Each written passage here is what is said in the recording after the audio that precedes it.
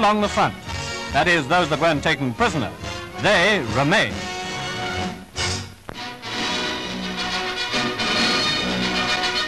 Not so long ago, the Duce was waving a sword about in Libya.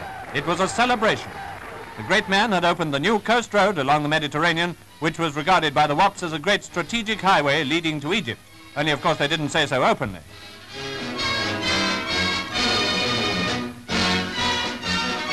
Now, alas, it seems that the British General Sir Archibald Wavell has upset all that, for under his leadership the army of the Nile has steadily been reinforced and trained, and now, at the moment when the Italians are retreating before the Greeks, detachments from the army of the Nile have gone forward to attack the enemy and drive them back into Libya.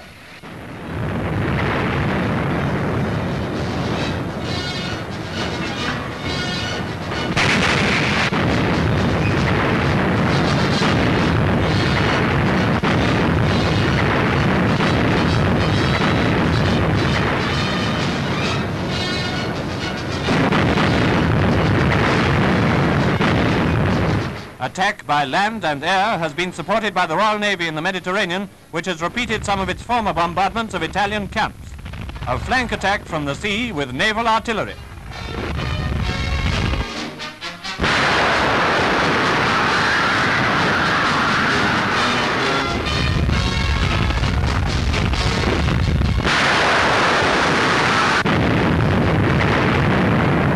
After less than 50 hours, advance elements of our mechanized forces ashore had pushed through the Italian positions and cut off the enemy divisions attempting to hold Sidi Barrani.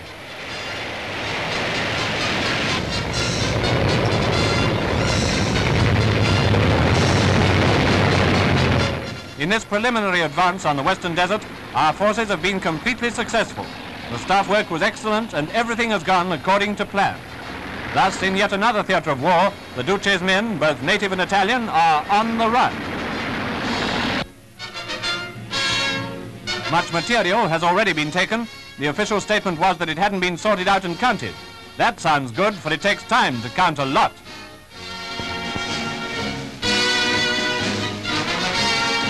As for prisoners, they can be counted by the tens of thousands, and there are more to follow. Thousands of prisoners, that's certainly good news and the best proof of our success, especially with at least 3 generals included in the capture. The Duce is still delighted.